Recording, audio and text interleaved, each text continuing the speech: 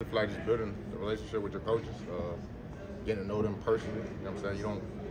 You're gonna play hard for somebody you know. You know what I'm saying? So really just taking that step, building them relationships. Who are some of the guys in your room with the linebackers who have really stood out these last couple of weeks? Oh yeah, man, we got a lot of depth.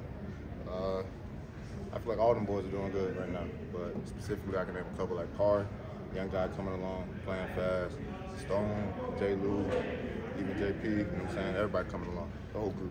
Coach Hustler talked about your versatility.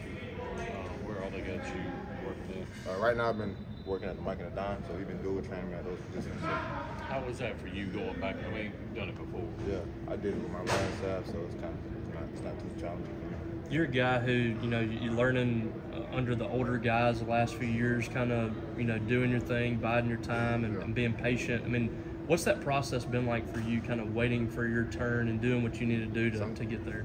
Yeah, I mean, sometimes it's tough, man. I mean, you just keep chopping wood, you know what I'm saying? Pick up on the good things them older guys did, you know what I'm saying? Use it, you know what I'm saying, for yourself, you know what I'm saying? But it's been a fun journey. I'm just gonna keep chopping wood. What was the biggest thing you took away from guys like Buki and Jay? Really just like the physicality the game takes, you know what I'm saying? How hard you have to strain to play linebacker in this league. I mean, those guys were straining, so I really just try to pick up on that from them. I mean, those were great two leaders.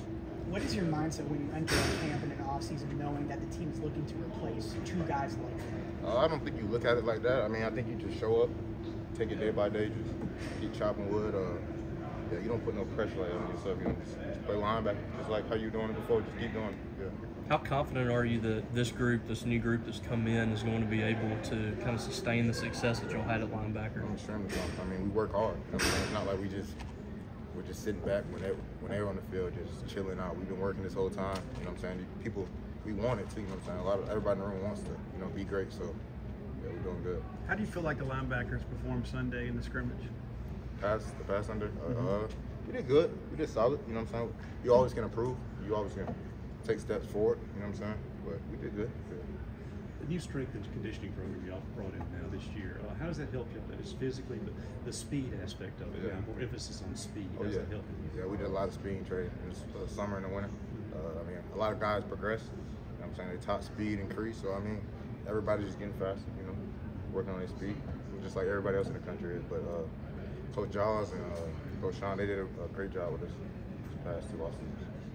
What are some of the biggest differences you've noticed from this coaching staff?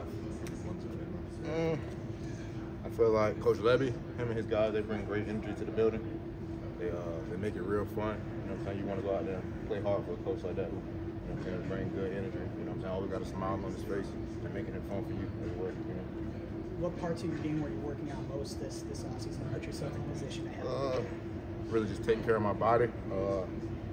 Take care of my body, straining, just keep straining, and just keep chopping wood. Yeah, that's specific.